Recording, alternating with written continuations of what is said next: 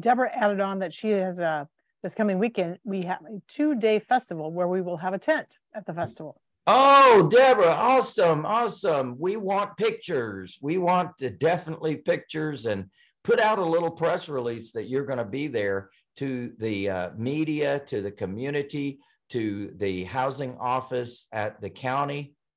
Let them know you're going to have a tent there. Put it out to the mayor's office, city council. Invite them to come to your booth while you're there. You see, that way you can engage with them, and they're in the community there, and they love that. You know, they're politicians after all. They want to see and be seen as well. So that's an opportunity. Definitely, Deborah, take your books with you. You want to be able to present those books to those various officials when they come see you. And it's a great opportunity to get connected. Awesome.